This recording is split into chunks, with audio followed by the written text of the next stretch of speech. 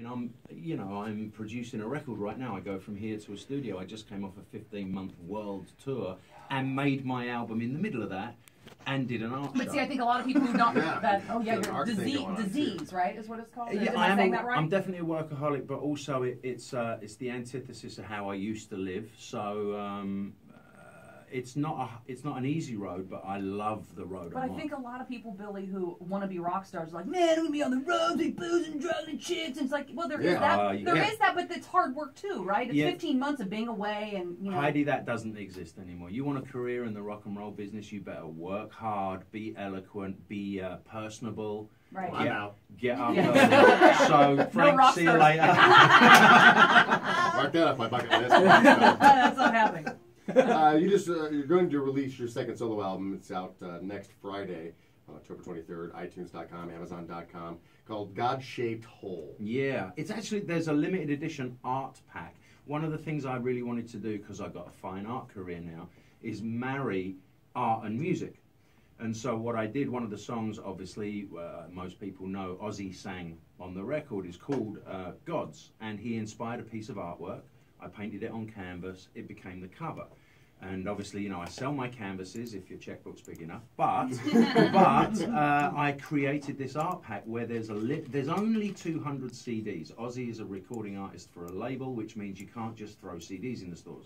But they very kindly let me do 200 CDs, and I printed 200 fine art prints, and I'm selling those together. Cool. Well, you know, signed pictures, some pics, and some handwritten lyrics. Don't ever suggest that you do handwritten lyrics. Oh. Have you ever written two? It's like being at school. Oh, yeah, like doing your penmanship test. Yeah. Yeah. So they're available now. You can find them. Just Google me and you'll find it. And then the actual download album comes out next Friday. And who else helped you out with the album? You know, Navarro and Steve Stevens. I didn't want to do the whole, you know, obviously with the bands I'm in, my Rolodex is okay, but I didn't want to do this star-studded album. Steve Stevens, who I play with in Billy Idol, I needed someone to play the solo on Ozzy's song. I can kind of hack through a lead guitar. Billy, stop it with that. I'm not. Stop it. I'm no Steve Stevens, and I wanted to pay Ozzy the respect of having a world-class guitar player on that track. So me and Steve and Ozzy have written songs before, so I called Steve, he did it, and then I thought, well, I need Navarro because they're my two boys. You know, Royal Machines with Navarro and Billy Idol with Steve Stevens. So really, it's just my mates. I know they're very famous people, but they're my mates. They're just your pals, So let's get right to it. This is Stay or Go, and the band that wants to pursue their dreams like you have. It's Ernie D. is a Southern California-based singer-songwriter, delivering positive lyrics with upbeat instrumental mixing, various elements of acoustic and electric guitars, pianos, futuristic synthesizers. What is that? A futuristic synthesizer and popular radio-ready hooks. All right, this is what he knows what he needs. All right. With musical influences from hip-hop, rock, reggae, and pop, and he has created and captured his own style of feel-good music.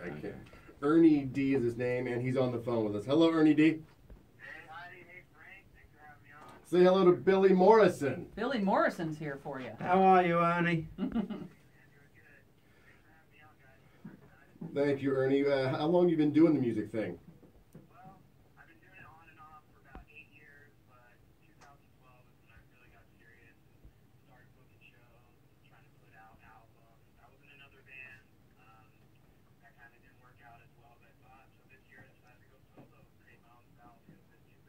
Now, I see on the cover here it says parental advisory. Yeah, I was just going to comment on that. I was going to say, Ernie, you need someone else to write your little blurb, but the aesthetically, I'm already in because the image of you're easy on the eyes, aren't you? Yeah. A good-looking young man right there.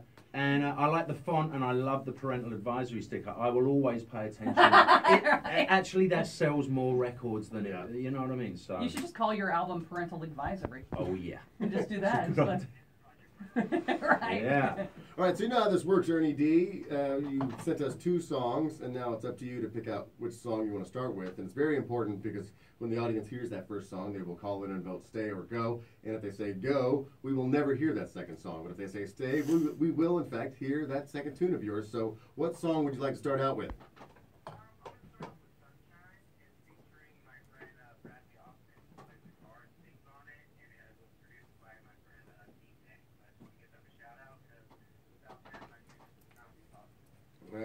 1-800-955-KLOS is the number. Ernie D is his name. 1-800-955. What? I'm being told we don't have that song. Wait, that what? Ernie D did not send us Sunshine. You didn't send us Ernie, that song? come on, son. Oh, boy. What songs do we have? What feel-good music do we let have? Ernie know what music he sent us?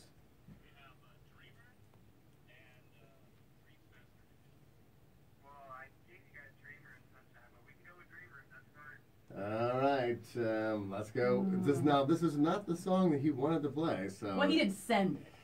Well, did he? You know what's great is he Not sounds easy. just as confident about Dreamer.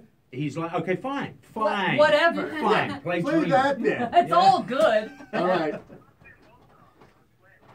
All right. Like it. here he is, Ernie D.